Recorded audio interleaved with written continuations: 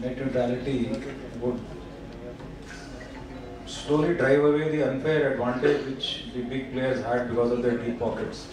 And I'm sure SMEs would come up with a lot of innovations which would sell, and they will find a place in the market for themselves once these kind of biases go away, with free apps and free kind of usages which drew a lot of customers to them. So I think it's a good thing which has happened, and I think we have to now see the growth and the innovation and the minds of our country. They have to actually rise up to the challenge, that's what I say.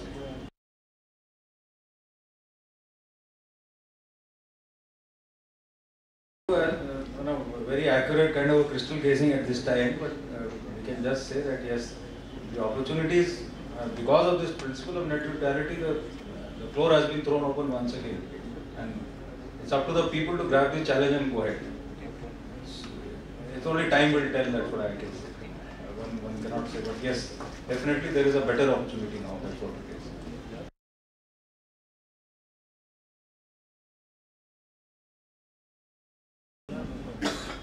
I would like to share one more thought which got sparked when Baba said something about apps. See, we are very quick to adopt things and then it suddenly explodes. So there is an explosion of apps already in the mobile world. And instead of Google browsing, I think very soon or even now we are doing app browsing. We need to going for a search, and we get hundreds and thousands of apps based on those searches. So then a new idea will arise, how to make that thing, thought specific, nature specific, person specific.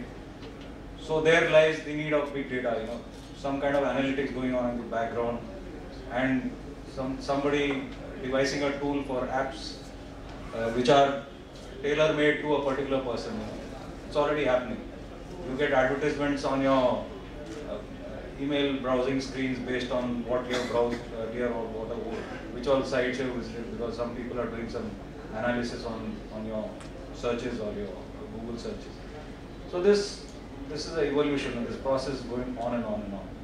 So my basically urge to the SMBs is that we have to think to that perspective as to what next, what if, these kind of thought processes. And I think the field is vast and it is very creative.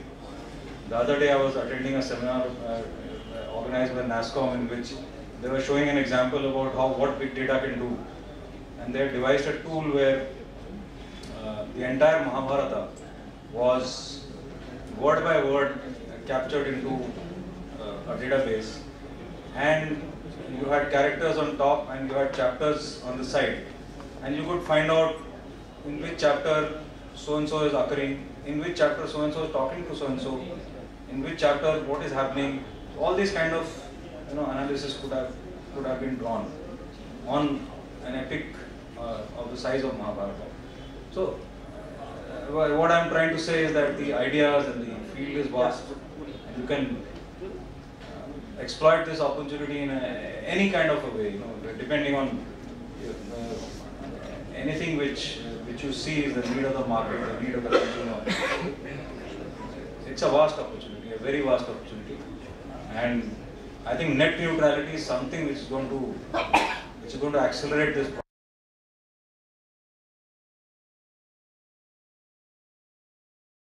He has given a very useful thought. So we have to look for sectors where innovation can work.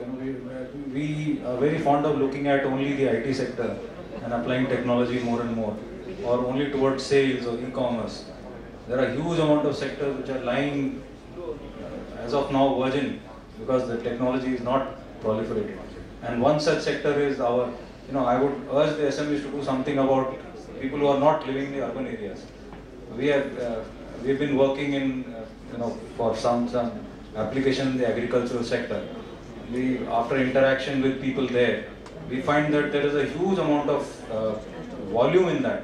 If we can do something, a small innovation, it can sell in very large numbers and really be very profitable for the SMEs. You take the example of Jan Dhan Yojana, you know, one small initiative taken by the government has brought in thousands of crores of money into the circulation into the market. And this is just one thought, an innovative thought. These kind of applications which can be built for people living in the rural areas, because of the just huge numbers, and if it can be sold cheap, I'm sure it can be a great money spinner for any company. And there are a lot of my interaction with some people who are working in the village level says that there are a lot of people over there who have a lot of talent. If they can be tapped, and the talent can be tapped commercially, some products can be achieved from them and sold in the urban markets. There's a huge amount of opportunity. And IT, electronics, technology, everything can go into it. That's what I